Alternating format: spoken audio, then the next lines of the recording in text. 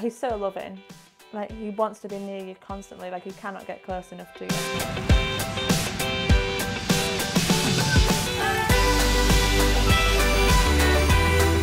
Hi, I'm Emma, and this is my dog, Petrified Pete. Whenever he gets excited, he freezes and falls over.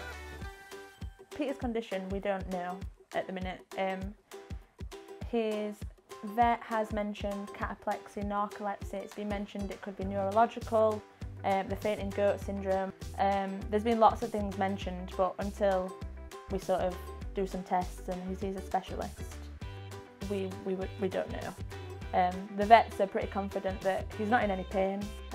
He could quite easily live his life with this condition and not suffer.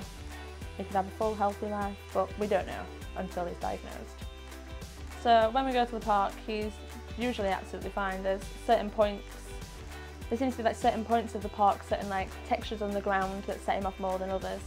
Like, for example, if he's crossing from like grass to gravel, you can see he sort of goes low to the ground and he tries to steady himself. Other things like ducks, just the excitement is just far too much. And just, especially when he's chasing birds, like just being that close to catching them is just so much for him, he just flops over. Oh, he loves everyone, even the cat. He wants to be so close to the cat constantly. The cat's not impressed.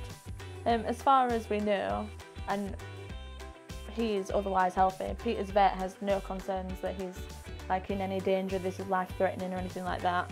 They're happy for him to just carry on living his normal life. There's nothing to suggest that this is going to do him any damage, but obviously until he's diagnosed we don't know for definite. But otherwise he's a completely perfect dog. When he does fall over, it doesn't seem to bother him, like the tail's still wagging and he's still loving his life. He just flops back over, gets back up and carries on running around like nothing ever happened. Like, you wouldn't know, he just carries on.